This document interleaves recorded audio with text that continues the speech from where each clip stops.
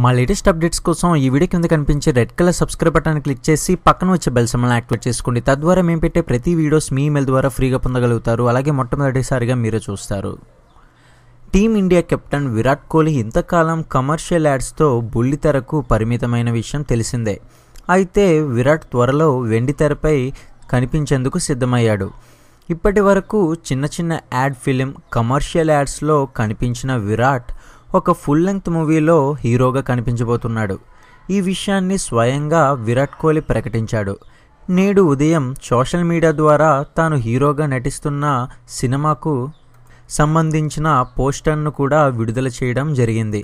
ఈ విషయాన్ని మీకు చెప్పాలని ఎంతో ఆసక్తిగా ఎదురు చూస్తున్నాను అంటూ విరాట్ కోహ్లీ ఈ పోస్టర్ను పోస్ట్ చేశాడు.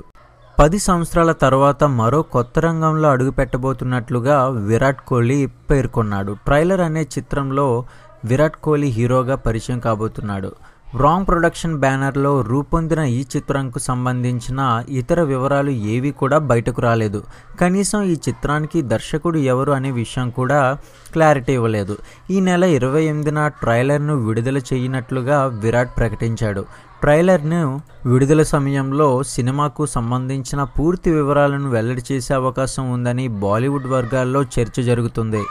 ఇంత సడన్గా విరాట్ కోహ్లీ హీరోగా ఎంట్రీ ఇస్తున్నట్లుగా ప్రకటించడం ప్రస్తుతం జాతీయ స్థాయిలో చర్చ జరుగుతుంది. ఒకవైపు టీమిండియా కెప్టెన్గా వ్యవహరిస్తూనే మరోవైపు హీరోగా ఎంట్రీ ఇస్తున్నాడు. విరాట్ కోహ్లీ హీరోగా ఎంట్రీ ఇవ్వడం వల్ల ఆయన ఆటపై ప్రభావం పడే అవకాశం ఉందని కూడా కొందరు ఆందోళన వ్యక్తం చేస్తున్నారు.